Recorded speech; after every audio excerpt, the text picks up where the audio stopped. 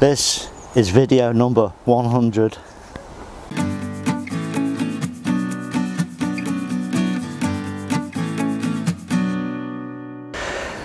Good morning everybody, I'm Steve and this is Green Side Up. Thanks to all the new subscribers who have come over, I really appreciate that, and I'm especially thankful for the conversation that people are bringing today when I post a video and then it's discussed in the channel comments. I think that's absolutely wonderful. There have been a few notable people who have really gone to town and helped me. Right, today we're going to do a few things. We're going to do something new. I'm going to talk a little bit in a minute about my gardening through my life and what got me started and so on, but we'll talk about that in a minute. I'm going to harvest some carrots, some beans. We're going to have a look around the tunnels. Yeah, so it's a bit of a mix today, so I hope you enjoy it. As a youngster, sort of almost a toddler, 5-6 years old, in the school holidays, I spent 90% of my time with my granddad. Loved him to bits, and he was a gardener. Now, he wasn't just any old gardener, he became head gardener of the city that he was in, which is Liverpool, northwest England, Liverpool Parks and Gardens, and they had 7 massive parks. They had a massive palm house, and it's just huge, and he became head gardener of that. He was a career gardener, and I used to hang off his coattails as a kid. I can remember he had this great big push mower, great big cylinder on it that used to spin round, and his lawn was in perfect nick, but the great big crossbars came off like this, and I used to stand in the middle. I'd probably only be about this tall. I used to stand in the middle and push it, but of course it was Grandad behind me who was pushing, so I used to help him and watch him and see what he was doing, and he taught me a lot, and he's actually in latter years I've realised he taught me a lot more than I initially thought he did. I mean, more often than not I would turn up to his house and he'd be out in the garden with his hoe, and he'd stop and he'd sort of lean on his hoe like this and watch me, making sure I wasn't going to stand on his flower beds or on the edge of the lawn so that I didn't break the edge of the lawn, and he would watch me. And one day I asked him, I said, "Grandad, why are you always hoeing?" He said, "Stephen, you hoe every day with a Y in it." And that stuck with me for years, and it's only really in the last sort of 10 years that it's made any sense. It's basically you keep it on top of the weeds if you've got a hoe in your hands. And it's true, if a weed is just a couple of centimetres tall, it hoes down so much easier than when it's this tall and then you've got to dig the roots out. And you can hoe a massive bed. I mean, I've got a bed there that's 40 foot by 16 foot. Now, when I was cropping in there properly a couple of years ago, with the hoe, it would take me 10 minutes to hoe that amount of ground. But if I let the weeds grow, it could take upwards of a couple of days or a couple of mornings to get the weeds out. So getting them when they're small is key in that. And, you know, I saw my granddad with planting potatoes and growing runner beans and looking after roses in his lawn, so a lot of these things sort of sunk in, and I was lucky enough to go to work with him as well. We'd get on the bus and we'd go to the Palm House in Sefton Park, Liverpool. For any of you out there that are in that area, know the Palm House, and we'd have to go and do the Lord Mayor's flowers and take them up to the town hall in Liverpool itself.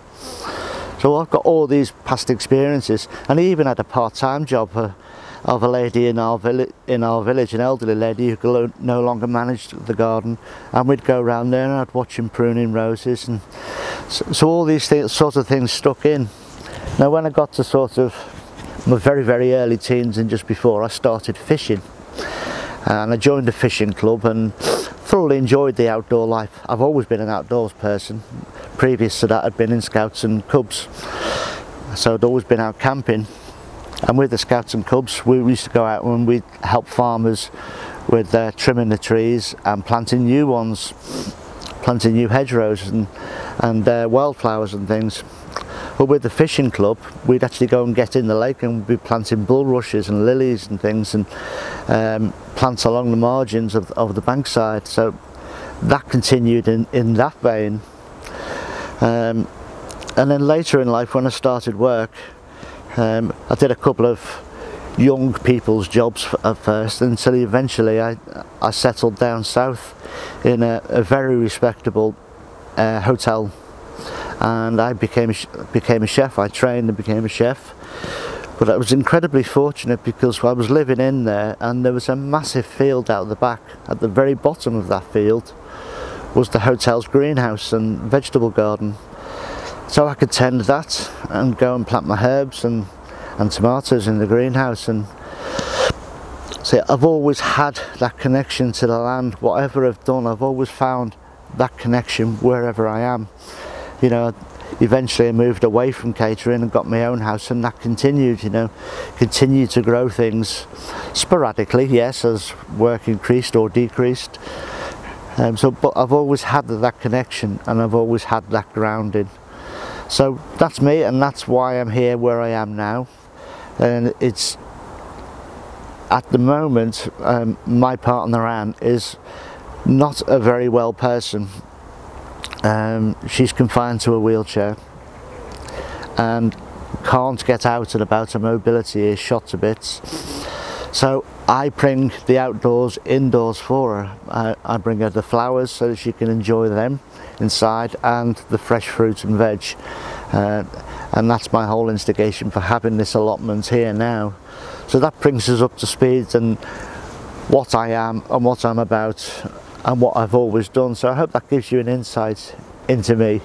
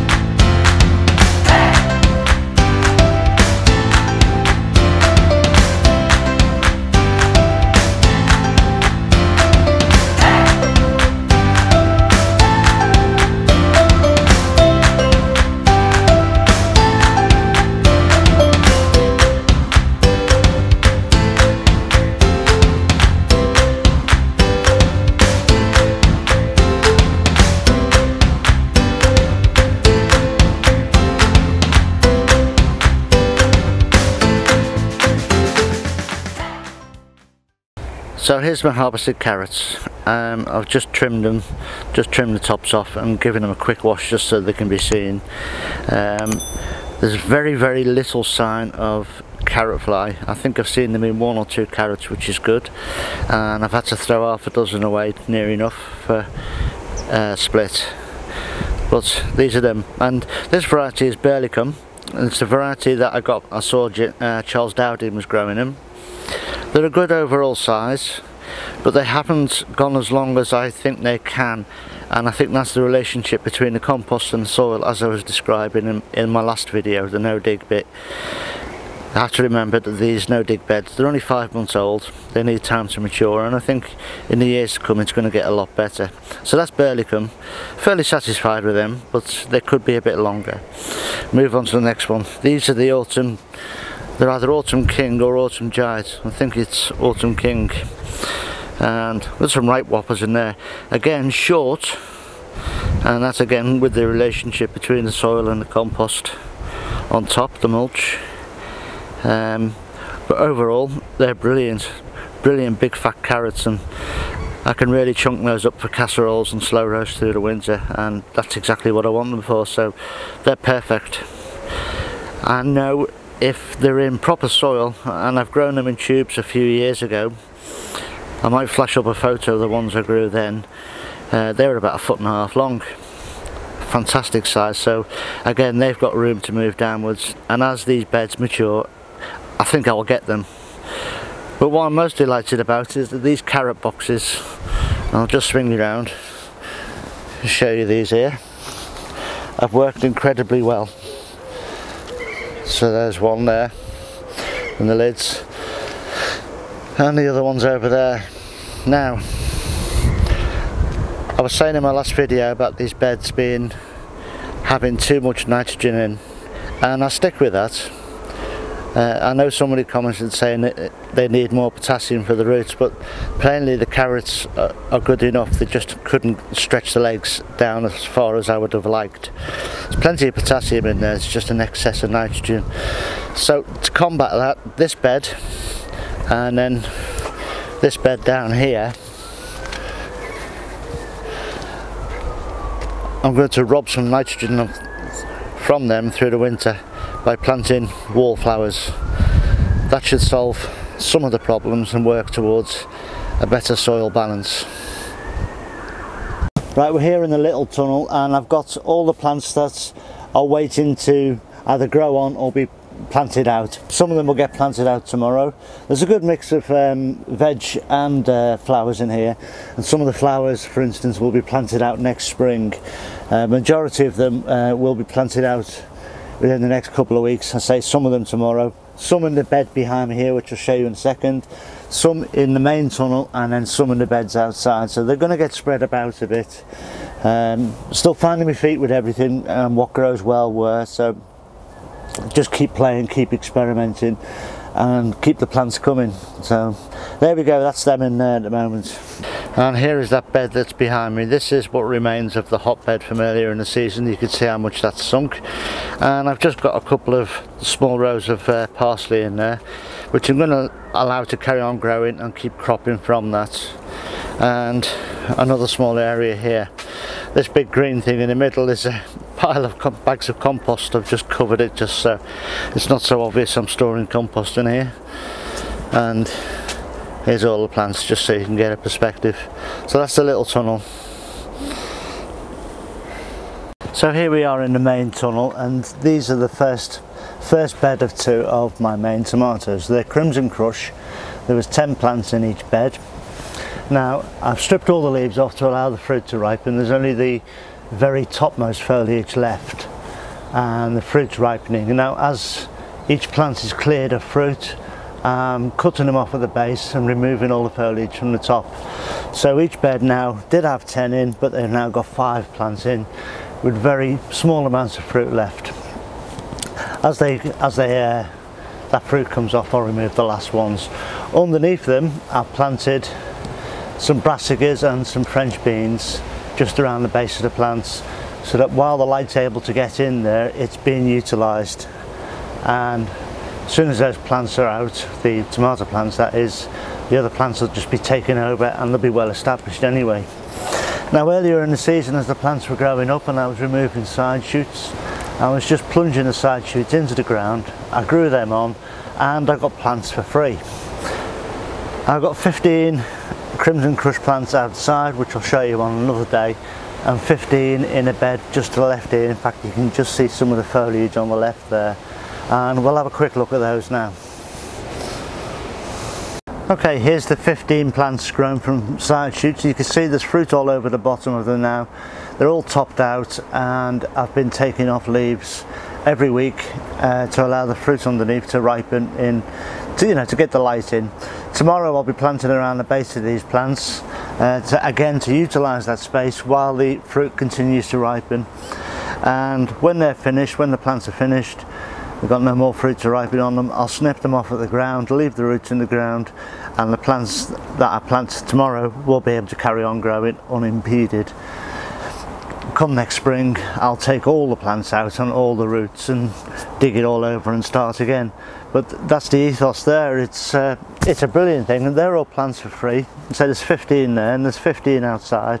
I'll show you them on another day. But that's fruit I wouldn't otherwise normally have. Now the thing is, with this time of year, a lot of gardeners are taking their fruit out and taking their plants out, taking their unripe fruit home, putting them in a box or a drawer with a banana to ripen them. And there's nothing wrong with that if you want to do that. But I've learned over the last few years, if you've got a mild autumn, these plants will continue to produce and they will ripen the fruit on the plant, which tastes a whole lot better and saves you messing around with boxes at home. And the latest I've ever had fruit is literally a week, 10 days before Christmas. I've picked the last fruit from tomatoes, providing you get a mild autumn. Even if you get a cold spell in October and it stops the plants for a week or more, once it warms back up again, the plants will carry on as long as the cold doesn't kill them. So if you can, leave them in there, plant around them, use the ground around them. Once you clear the leaves off, you're not wasting anything, you're not losing anything by having that plants in there. Just work around them and see how long you can keep producing fruit for. There's nothing better than having fresh tomatoes for Christmas that you've grown yourself. I mean, it's stunning, and so I've got plenty of fruit on there, so I'll just keep going with them. So here's a shot of some of the fruit. There's one there that's ripening now, and there's plenty of other fruit on and around. As I swing round, you can see the other side of the little beds there. You know, there's plenty of fruit there to ripen, and I have got more ripening. If you look through there, the middle, there's more ripening fruit there. So I'll just chuck it and chance it. I mean, I might get a frost in 2 weeks and it'll kill the lot, but they're not doing any harm there. And tomorrow you'll see this bed again, because I'll be planting something in between these plants tomorrow to bring them on. That's a good tactic. While these tomato plants are growing and ripening and all the foliage is off, the light's getting in, I may as well grow something in between them. So I'll get that planted tomorrow. Now in this bed here, there's the tomato plants, the foliage at the top, and if I pan down now, you can see the bottom of the bed.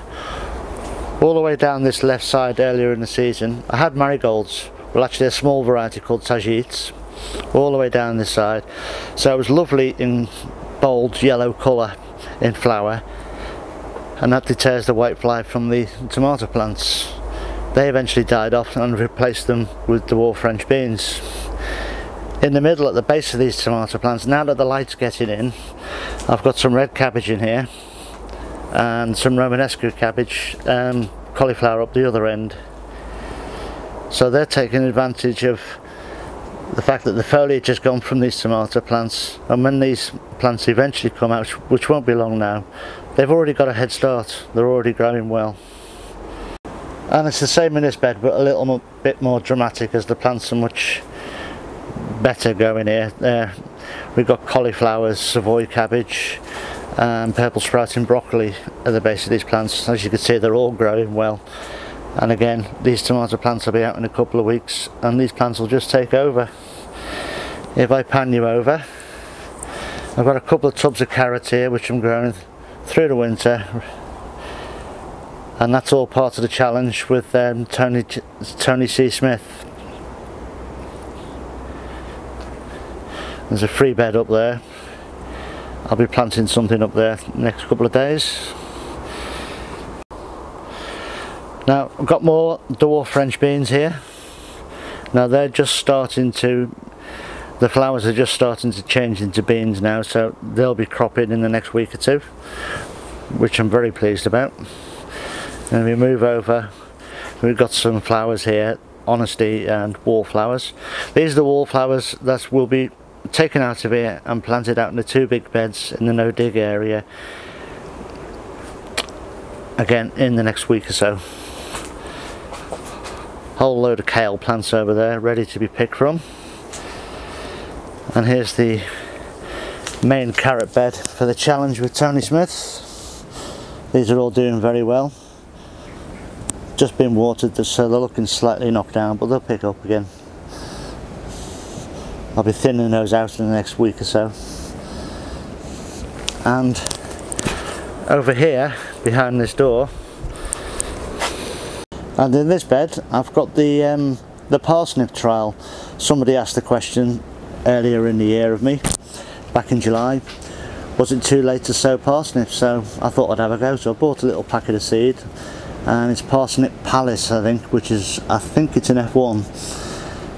So I've sown them and see where we go with those. and when and if they'll bulk up. I mean, they're obviously growing. So when I thin these carrots out next week, I'll perhaps thin these out as well and see where we're up to with them. And then just behind them I've got more brassicas in trays, in pots and trays, waiting to be planted out. That's more plants to go out. So that's it for video number 100. I hope you've enjoyed it. Welcome again to all the new subscribers, and thanks for looking in. I hope you've enjoyed today's video, and I hope you continue to enjoy them as we move forward. Just like to say, please stay safe everyone, look after yourselves and your nearest and dearest, and I'll see you in a day or two when I come up with a planting video and then more sowing seeds, so much more to come. So thanks again, see you soon, ta-ra now.